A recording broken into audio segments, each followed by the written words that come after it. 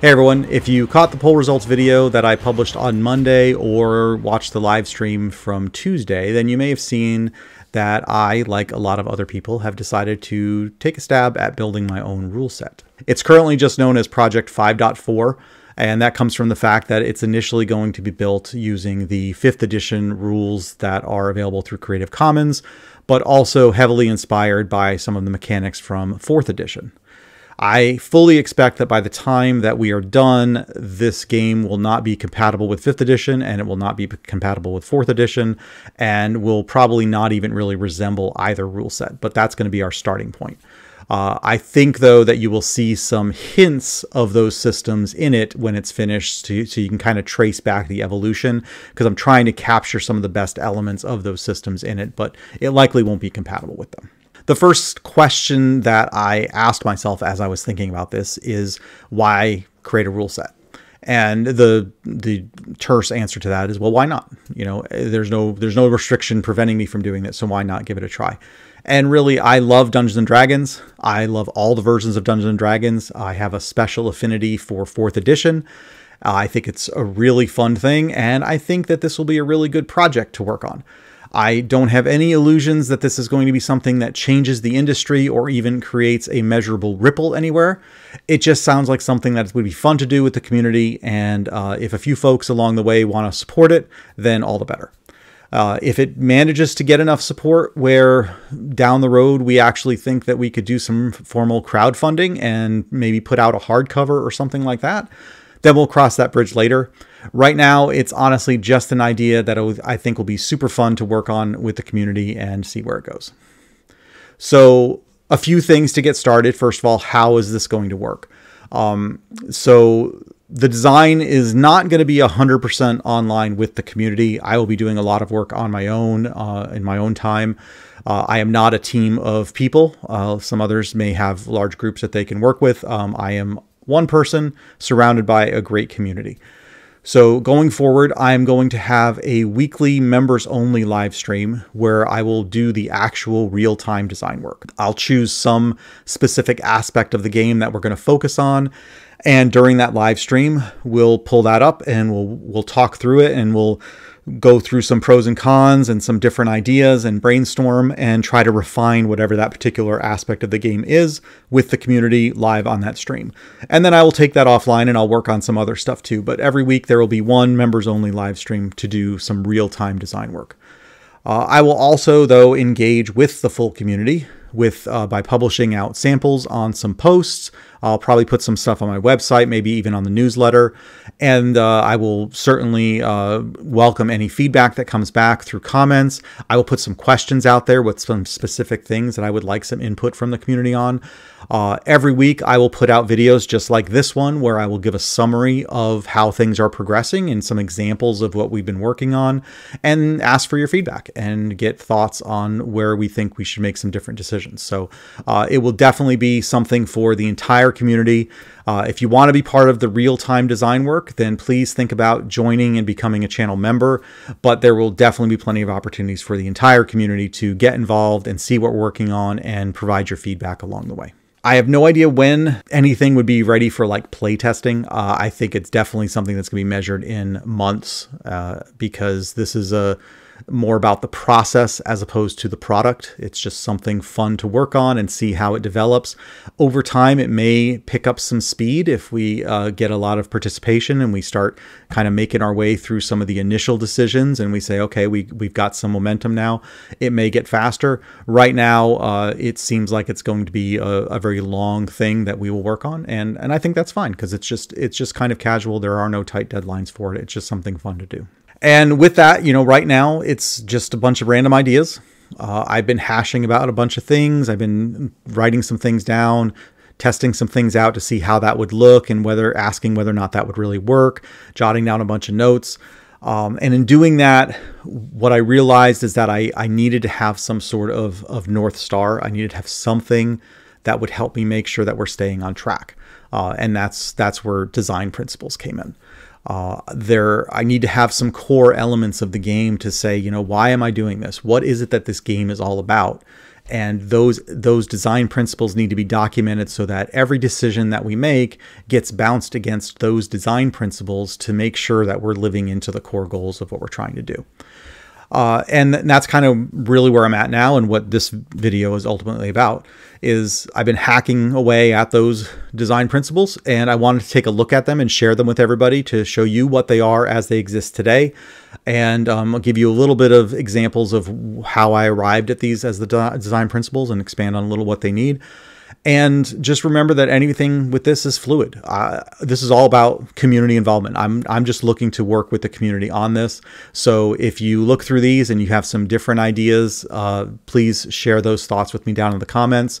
As we go through the process, if we feel that one of these principles is actually holding us back from doing something we'd really like to do, then we'll change the design principle. But at least it gives us something that we can focus on as we're going, and then we can always adapt it as we go forward. So let's take a look at the principles and talk a little bit about what they mean. The first one is embracing creativity.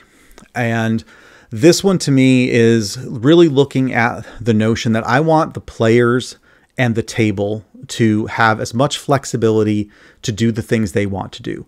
I don't want people to ever be held back because of the rules of the game. The most important thing for me is to avoid rules for the sake of rules. So there's a lot of things that you see in 5th edition and 4th edition that I don't feel are used very much. And by having a rule out there, it makes it more difficult to work with the system when those sorts of situations come up. I would rather simply not have the rule or have a much more flexible rule in place. There's two specific parts of the game that I think about with this one. The first one is when you're actually playing, and when I'm a game master, I am very flexible with the rules. I always interpret everything in a way that is going to be much more enjoyable for the player, to allow the players to embrace their own creativity and say yes to things that they want to do. I will interpret rules in that way. I will disregard rules in order to open the door for the players to do that. I always want them to be able, the players and the GM to be able to play the game they want to play.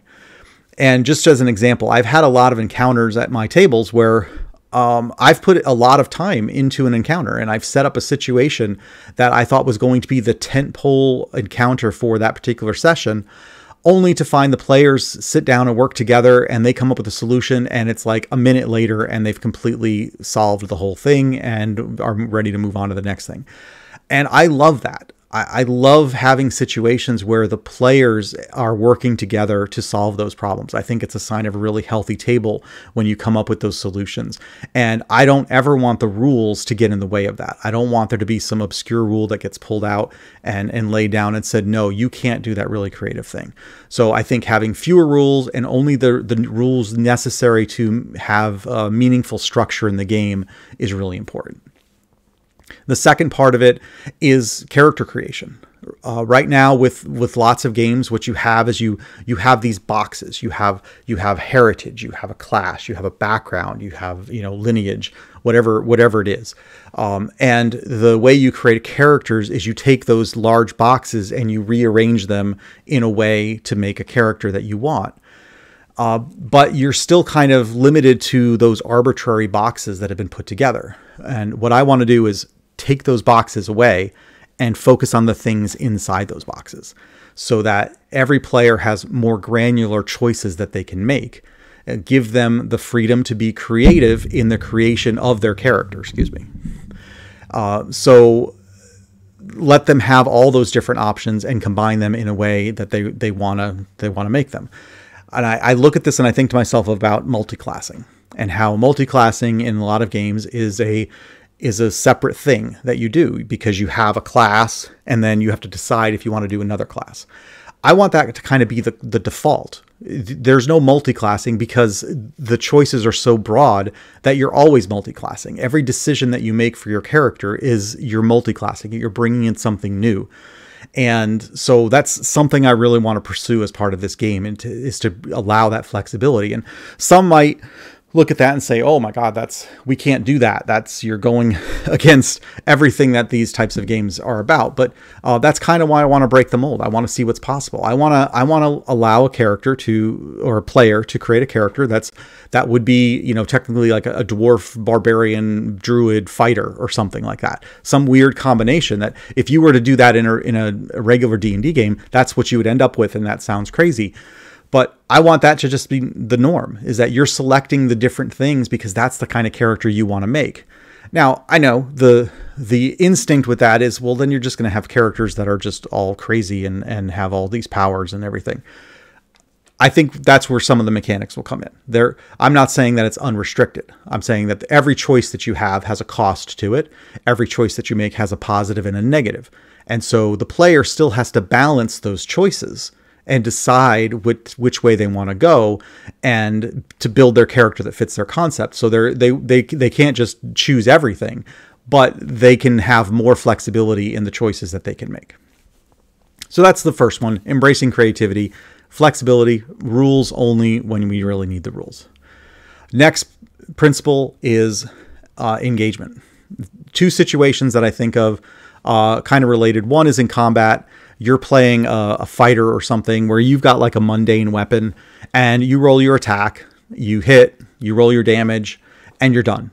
And that took you about 10 to 15 seconds. And then you have to wait 5 minutes or so for everyone else to get through their turn before it's finally your turn again. And you roll and then you miss and you don't even get to make any damage. And so all that time in between, you have nothing to do. Your character has nothing to do. You can certainly contribute and pay attention and try to help strategize and things like that. But your character has no involvement because you've already taken your turn, and it can get kind of dull for sometimes for those players.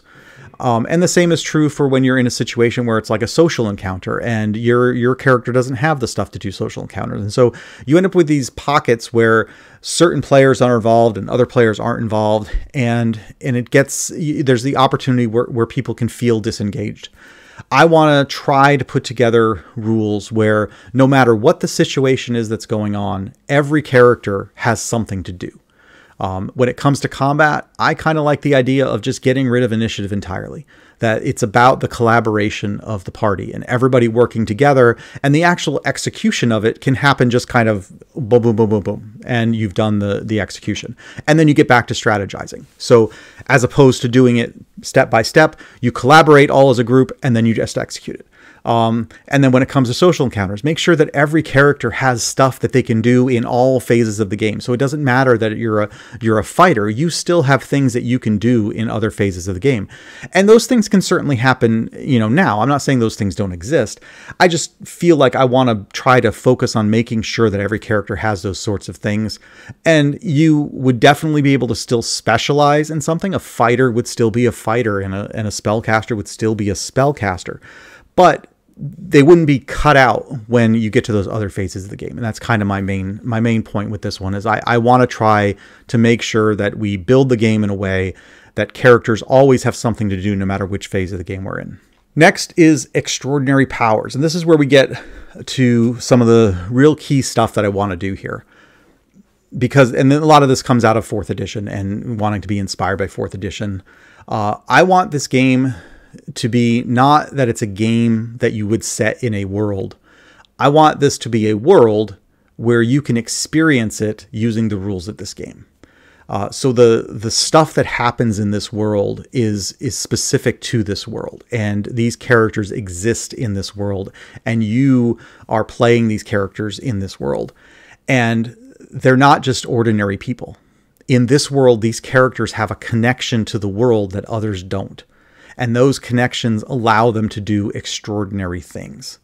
And how those things manifest themselves is different depending on what kind of character it is, but they're all amazing abilities that you can use and do things that most other people can't. And they just seem fantastical to the ordinary people of the world. And that's really kind of a key thing for me. I don't want it to feel that this is just regular people just going out on an adventure. I want it to be epic. I want the characters to be something special, and they would have these sorts of powers or abilities that they would be able to do and do just amazing things. And that kind of leads right into the last principle, which is the high stakes. Because obviously, if you're building a character that can do all these extraordinary things and they've got this connection to the world and just all these powers, they can feel like they're unstoppable. But I want to make it clear that they're not superheroes. And there's an example that I want to use that could tick off any comic book fans that are out there. So please don't hate on me. I'm not a huge comic book fan, so I'm sure I will use some things here that maybe don't fly. But the example that I can think of is Superman. To me, is a rather boring superhero. And the reason is because he's basically seen as invulnerable. He has all these powers. He's super strong. He does all this stuff. And so a lot of the stories revolve around villains trying to find a way to defeat Superman.